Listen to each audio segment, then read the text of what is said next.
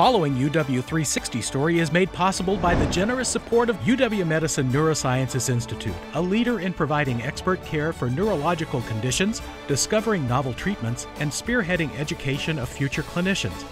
More at uwmedicine.org/NSI. I'm a high energy person, and then the seizures would hit. They're very brief, but then the impact, I'm suddenly exhausted, and exhausted in a way like you've just run a marathon.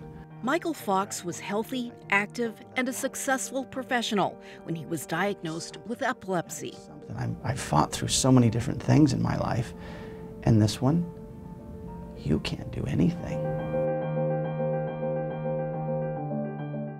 As his marketing job became more demanding, the seizures increased.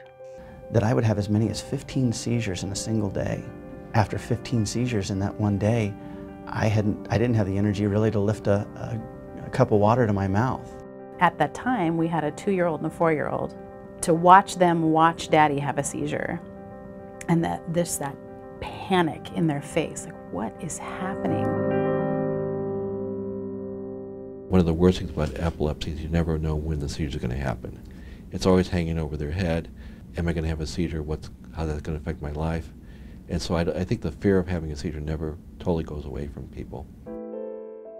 We knew that the medicine wasn't working, surgery was an option, but brain surgery, it just sounds incredibly intimidating. My seizures were increasing to a point because each seizure causes damage. And as it increased, I got to the point of having grand mal seizures. I stopped breathing during them. So the point was, at some point, one of my seizures is going to cut off breath to the point where I'm going to die. The seizures terrified Michael, his wife Wendy, and their 6 children.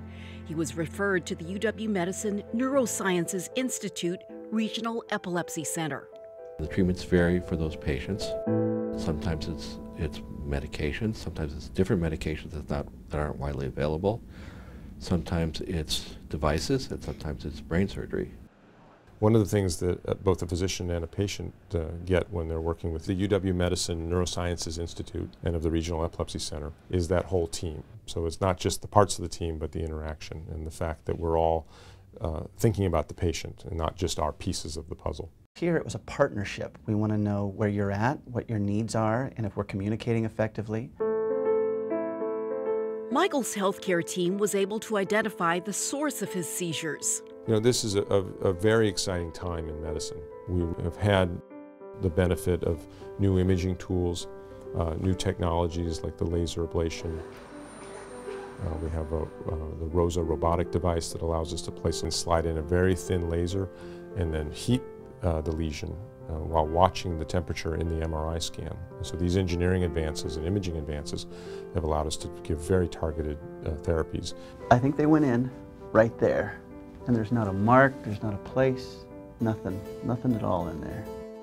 My goal is to have patients get their life back, because seizures have such a profound effect on people's life. After fully recuperating, I do drive. I have time with my kids.